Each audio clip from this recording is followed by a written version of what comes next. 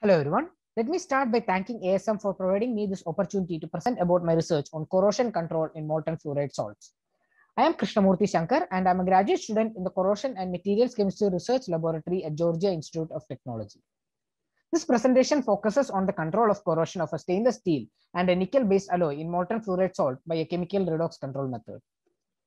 To start with, did you know that nuclear energy is one of the cleanest and most efficient forms of energy and produces less emissions per energy generated than even solar energy? So why do we not use this source of very clean energy to provide energy for the entire world and not just for some spots? That's why accidents such as Chernobyl and Fukushima have scared the public and governments away from this incredibly clean source of energy, and with good reason.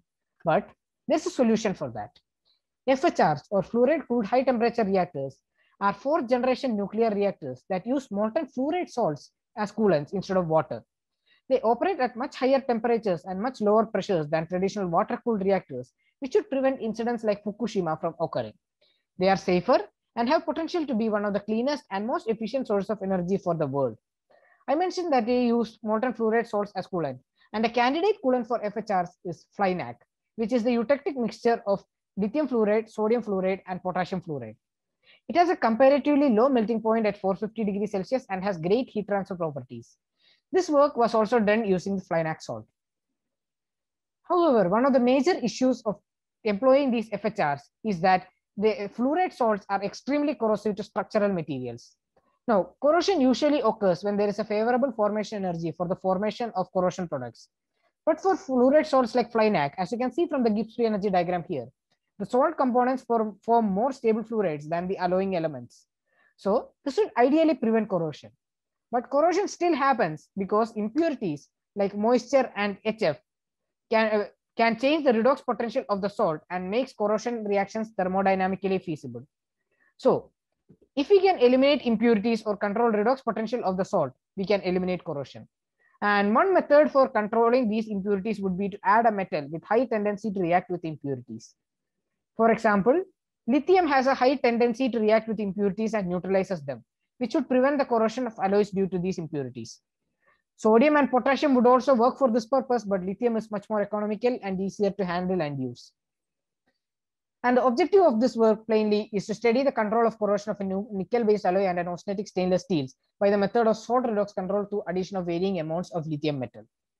For our experiment, we are testing one nickel alloy, which is Haslow N, and one austenitic stainless steel 316H, and their nominal compositions as measured by XRF is given in this table. These are exposed to molten FLiNaK salt inside a nickel crucible for 100 hours at 700 degrees Celsius. In some of these crucibles, we are adding lithium in varying amounts to see how effective it is in redox control. And the entire test is carried out inside a glow box with controlled atmosphere. The depth of corrosion due to these exposure tests can be obtained by cross-sectioning the samples and performing scanning electron microscopy on the cross-section. So in this SEM micrographs, Haslow N in the top and 316H in the bottom, the samples here we are exposed to FLiNaK without any addition of lithium. We can see that in both these alloys, there is significant corrosion after exposure to FLiNaK salt without any lithium for 100 hours.